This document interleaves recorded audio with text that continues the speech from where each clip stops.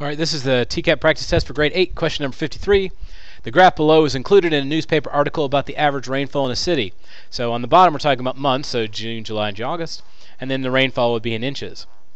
The article states the 3 months shown in the graph indicate a significant drop in the rainfall this year compared to previous years. How is the information in the graph misleading? What we're trying to do is figure out why what they said really isn't what the graph sort of like tells you something that really isn't necessarily true. So A says the vertical axis intervals are very small. So if I look here, I can look at those intervals and see if they're too small to determine whether or not this is a misleading graph.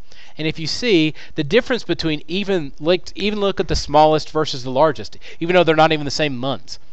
3.7 and 3.0, we're only talking about 0.7 inches of rain, which is not very much in terms of the average rainfall. That's not a lot. So that vertical axis is very small for rainfall. If it was something else that was like a very small unit where that meant a lot, it would be a bigger deal. So it's probably the fact that the vertical axis intervals that are small is the reason that it doesn't make any sense. But let's look at the rest of them just in case. B says the scale on the vertical axis is not constant, which is to say it goes up by random things. But it doesn't. It goes up 0.1 every time. 3.0 to 3.1 to 3.2, 3.3. So B is not a good reason that it doesn't work. C says the comparison was not made with other cities. But the article states that the 3 months shown in the graph indicate a significant drop in rainfall this year compared to previous years.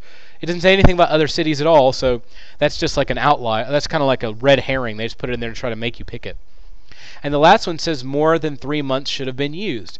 Well, they didn't say necessarily that the average rainfall over the entire course of the year is less, just that there's been a significant drop this year, and specifically they could be focusing on the idea of these 3 months. Really, this is a question about summer. So that it's sort of a decent argument, I guess, but it's not nearly as good of an argument as A is. So unless they said over the entire year, D is probably out. And A is a great example of the axis being very small. So far in the practice test, by the way, there's been a couple like this. It's always been that the axis has been too small. So pay careful attention to that when you take the test. It might be the solution. I don't know for sure, but it could certainly be.